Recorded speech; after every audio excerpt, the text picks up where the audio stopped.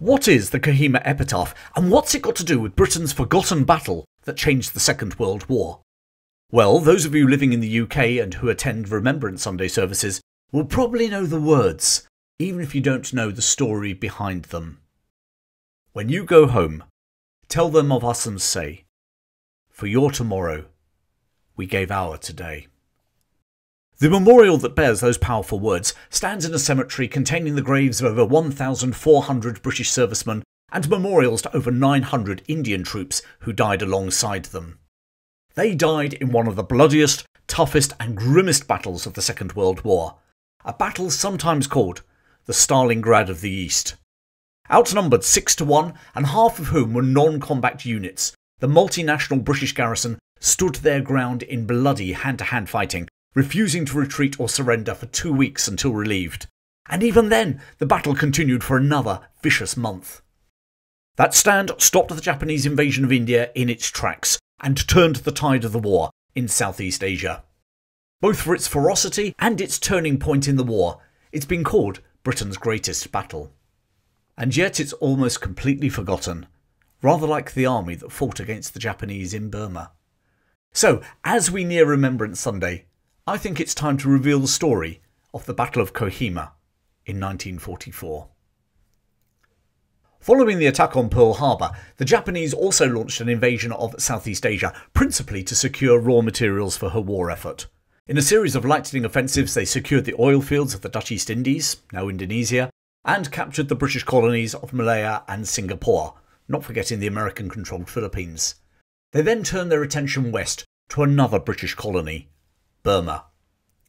Their successful invasion resulted in the longest retreat in the history of the British Army, over 1,000 miles, all the way back to the border with India. By 1943, the British were finally able to hold the all-conquering Japanese at bay with the creation of the multinational 14th Army, commanded by General William "Bill" Slim. The 14th Army not only included men from the British and Indian armies, but also smaller contingents from Nepal and Burma, as well as infantry divisions from West and East Africa too. Slim restored the morale of the Allied forces and started, tentatively, to push back. Firstly, the Chindit raids took the war to the Japanese, and then he launched a limited offensive in the Arakan area on the Burmese coast. By the end of the war, the 14th Army numbered over 1 million men. But away from the European theatre and the fight against the Nazis, these men fighting in the jungles of Burma, far away from newsreels, seemed, even at the time, to be forgotten by many people back home. And in that classic ironic humour of the British, they nicknamed themselves the Forgotten Army. And it was this forgotten army who fought one of Britain's greatest but forgotten battles, Kohima. For over 2 months, they fought a bitter, bloody, hand-to-hand battle with a numerically superior Japanese enemy. In March 1944, the Japanese, following the maxim that the best defence is attack, launched an ambitious offensive, codenamed Yugo, from Burma into northeastern India. The Japanese offensive by their 15th Army was principally a spoiling strategy to prevent the Allies launching their own offensives and also to seize the supply depot and airfields at Imphal, thus cutting an air supply route to the Chinese. However, the Japanese commander, Lieutenant General Mutaguchi, had bigger ambitions. He believed he was destined to command the Japanese in a decisive battle and topple British rule in India. Mutaguchi would indeed preside over a decisive battle, but it would not be quite the outcome he envisaged. Far from it. His 15th Army consisted of 3 whole divisions, plus a division from the Indian National Army, the latter principally recruited from Indian POWs who'd supported the cause of independence from the British Raj. General Sato's 31st Division, consisting of 12,000 men, advanced on the hilltop town of Kohima. Kohima is on a ridge running north to south alongside the road from Dimapur to Imphal. Surrounded by dense forests, it's about 400 yards or 400 metres wide and is broken by a series of gullies. It was the administrative centre of the Nagaland, and the British Deputy Commissioner's bungalow and tennis court sat effectively at its centre. By capturing Kohima, the Japanese would isolate Imphal from its main supply base at Dimapur. Indeed, the latter's massive supply dumps, covering an area 11 miles long by 1 mile wide, were also in General Mutaguchi's sights. Once General Sato had taken Kohima, his superior envisaged him splitting his 31st Division, with one half heading south to help finish off the besieged Imphal, and the other heading north to capture the supply dump. But General Mutaguchi was, to use the expression, counting his chickens before they hatched, as you're going to find out. Even as the Japanese advanced through the dense jungle, General Slim, who was aware of the size of the army coming his way, was airlifting reinforcements from the 15th Corps, fresh from the victory over the Japanese at the Battle of Admin Box in Arakan, to join the 4th Corps in Imphal. He was also moving 33 Corps, including the 161st Indian Brigade and the 2nd British Infantry Brigade, from South India up to the northeast corner to reinforce Kohima. Whilst General Slim's 14th Army didn't scare the Japanese, after all, their impression of the British and Commonwealth troops was that they either ran away or surrendered, General Mutaguchi was keen to move with speed. His desire for speed was to create a fatal flaw in his offensive. In a bid to seize Kohima swiftly, the Japanese decided to travel light. They carried just 20 days' food supplies through the jungles and over those hills towards the battle. They also advanced with only the barest of artillery support. Fundamentally, if it couldn't be manhandled, it was left behind. Both of those would have critical implications. Before I go on, just a reminder to sign up for my free weekly newsletter so you don't miss my latest releases. Do it at the end, there's a link in the description. Anyway, back to the story. The terrain over which the Japanese intended to advance was riddled with hills and valleys, almost like spread out fingers on a hand, up and down, up and down. Amazingly, despite the sheer scale of these barriers and the fact that most of the route lay through dense jungle, Sato's division managed to reach Kohima in less than a month. By the 3rd of April 1944, they were probing the Allied defences. Meanwhile, to the south, Imphal had been surrounded. Just for the record, I'm going to leave the actual Battle of Imphal for another day, and likewise, I'm not going to mention every British regiment who fought at the 10-week Battle of Kohima, although I've listed them in the description. Against those advancing 12,000 Japanese, the British had a garrison of 2,500 men, commanded by former Chindit Colonel Hugh Richards. And of them, only 1,500 were combat soldiers. The largest contingent were 420 men of the 4th Battalion, Queen's Own West Kent Regiment. They were positioned in the centre of the Kohima Ridge, on a raised point called Garrison Hill. They were joined by a company of the Indian 7th Rajput Regiment. Both of these were the advance guard of the 161st Indian Brigade that was hurriedly being sent to Kohima by General William Slim. They were the only contingents to arrive before the Japanese slammed the door shut. The other combat units on the ridge were some companies from the Burma Regiment and also the 1st Assam Regiment and the Assam Rifles. Also present were a raw battalion recently arrived from Nepal, home of the Gurkhas. To augment his defence, Richards organised the non-com troops who had been serving in various supply and communication capacities, as well as many convalescing troops as could walk, into a composite force. As the Japanese net closed around Kohima, the only support the defenders received was from more elements of the 161st Brigade, 2 miles away. Despite themselves being surrounded, they were able to provide crucial artillery support to the besieged garrison on the ridge. For the next 2 weeks, the defenders at Kohima were subjected to a relentless assault by the Japanese. Throwing caution to the wind, the Japanese used their numerical advantage to try and simply steamroller the British and Indian defenders aside. For instance, during the night of the 9th-10th of April, the Japanese 58th Regiment attacked every 30 minutes. Over time, the ridge started to resemble the Western Front in World War I. The Allies were pushed back into a smaller and smaller area where there was no safe ground. Even casualties waiting at the medical stations were hit by bullets as they lay on makeshift stretchers. Drinking water started to run low. Any attempts to reach the freshwater springs had to be made at night to avoid Japanese snipers. Eventually, Colonel Richards had to ration each soldier to 1 solitary pint of water per day. 1 pint of water, whilst fighting for your life in temperatures of around 30 degrees Celsius and humidity of over 70%. The heaviest fighting took place at the north end of the ridge around the Deputy Commissioner's house. Eventually the Japanese captured the house and the British West Kent Regiment were forced back across the tennis court. And there they dug in at the western end with the Japanese at the other side of the court. The aptly named Battle of the Tennis Court was almost like something out of the First World War. The two sides were so close that in a somewhat macabre and surreal alternative to a tennis match, they would take turns lobbing hand grenades into each other's trenches. And over that tiny space in between them, the Japanese continued to launch almost suicidal attacks. On the 12th of April, the attackers swapped their boots for sports plimsolls and silently crossed the tennis court, almost overrunning the British lines. And the fighting on both sides was brutal.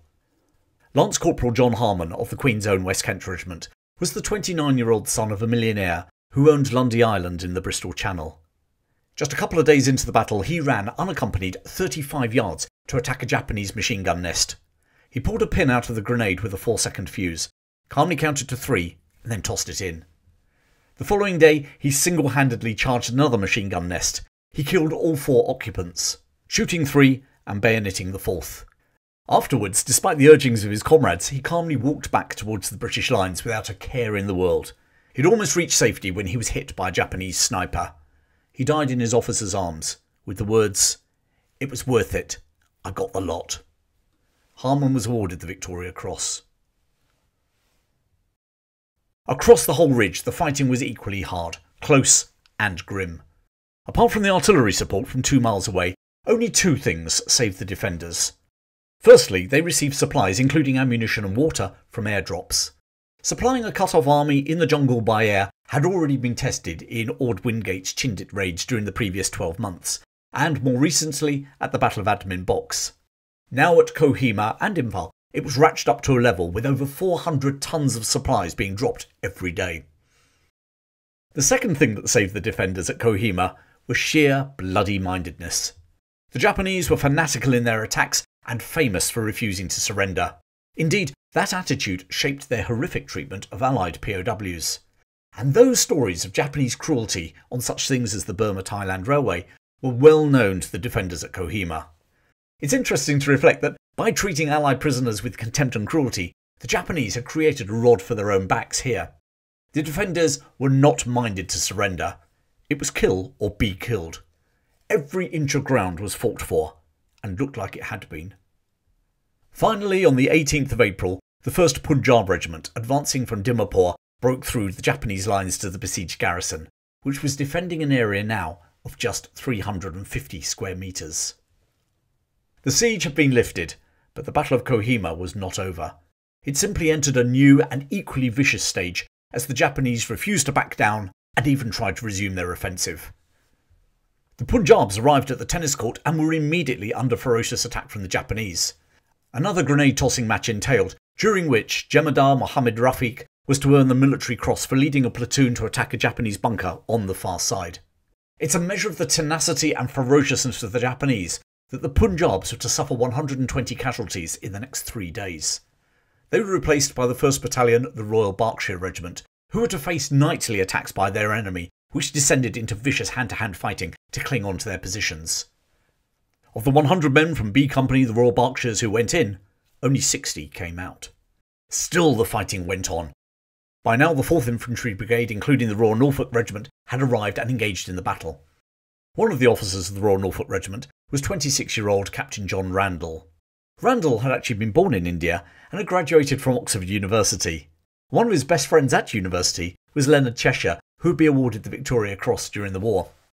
On the 4th of May, whilst commanding B Company of the 2nd Battalion, he was wounded in the knee by a Japanese grenade. Despite his injury, he refused to be evacuated and instead went out into the narrow space of no man's land to fetch in wounded British soldiers. 2 days later, he led an attack on yet another Japanese machine gun. Hardly able to walk, let alone run, he somehow managed to outsprint his men and decided to buy time for them to reach the machine gun. He threw himself across the slit in the bunker. His body was riddled with bullets, but his selfless and brave act enabled his men to jump in and finish off the Japanese defenders. Captain Randall was awarded a posthumous Victoria Cross. There was a 3rd VC awarded during the battles of Imphal and Kohima. 18-year-old Abdul Hafiz of the Indian Army received Britain's highest medal for valour at Imphal. Like Harmon and Randall, his was a posthumous award, which is an indication of just how grim and nasty this battle was. By the 10th of May, the British were able to bring tanks into the battle, and by the 13th, most of the positions on the ridge had been retaken, with the 2nd Battalion Royal Dorset Regiment finally taking what remained of the Deputy Commissioner's bungalow. General Sato assessed the situation. His men were starving. They had no medical support. For the first time, Japanese soldiers were even starting to surrender, be it in very small numbers. Finally, in a break with tradition, he ordered his Japanese soldiers to withdraw on the 15th of May. The myth of the all-conquering Japanese soldiers in Southeast Asia was broken. It took a further month for the British 2nd Division, advancing from Kohima, to meet up with the 5th Indian Division coming north and open up the road to Imphal. The fact that it took 38 days to advance the 30 miles from Kohima indicates the unyielding opposition from the Japanese, even as they faced starvation and defeat. Nevertheless, with those units linking up on the 22nd of June, the battles of Kohima and Imphal officially came to a close. The Japanese 15th Army had advanced with 85,000 men. They lost 53,000, the vast majority to disease and starvation. Their own retreat into Burma was described by many as the Road of Bones for the numbers of dead and dying left along the route. Only 12,000 made it back to Japan, an incredible 87% casualty figure.